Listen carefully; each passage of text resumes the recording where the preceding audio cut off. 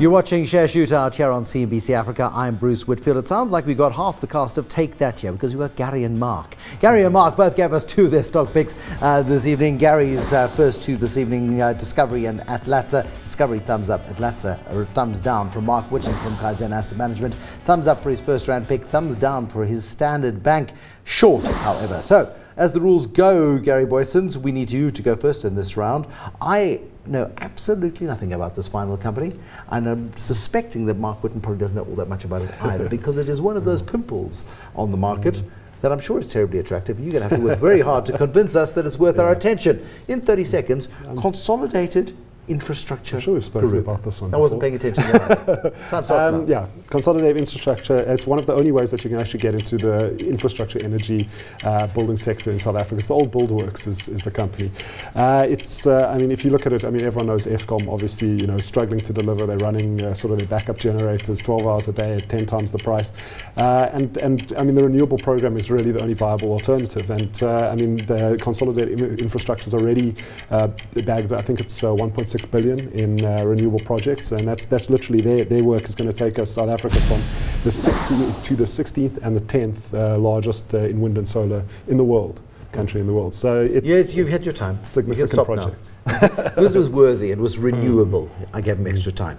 Mark Witten, you don't look impressed. No, I actually do know this company because I was part of the Peregrine stable when I was at Peregrine. They spun it out. Yes, like you said, the old Buildworks that's now been rebranded.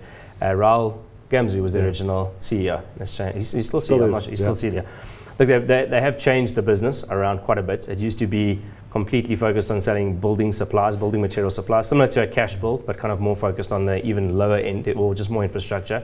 I think my concern on this business, besides once again being a small cap and liquidity, and the fact that this is a new area they're going into, is that government has a tendency to say they tender.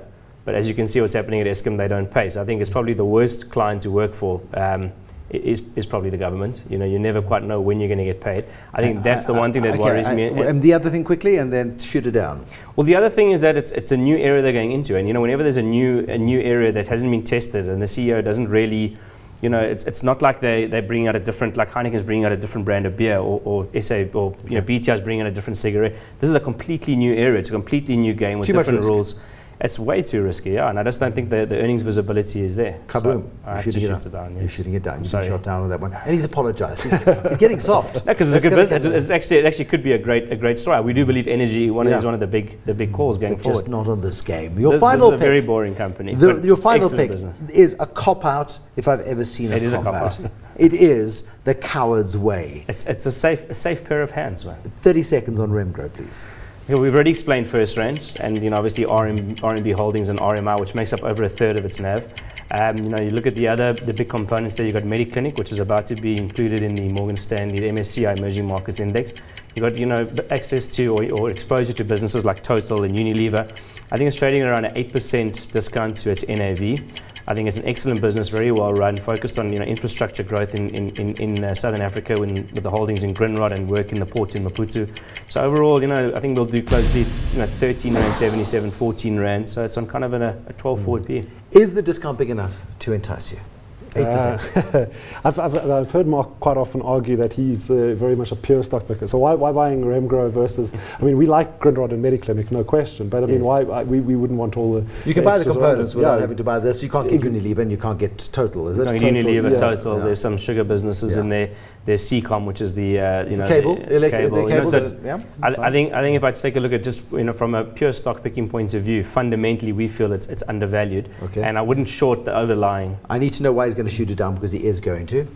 Yeah, shooting it down. Yeah, basically because we would focus on the Grindrod and Mediclinic assets, and we portfolio managers as well, so we build portfolios. I mean, we don't need to go into someone else that's already built a portfolio for us. Yeah, it's very nice for a retail investor. If you want that broad diversification, you're a bit frightened of holding lots of small holdings. You can buy a Remgro and have comfort. You buy Remgro, you can buy Bidvest. You bought the South African economy, boom. So Satrix 40. And then buy Satrix 40. Yeah. Okay, so you're shooting it down.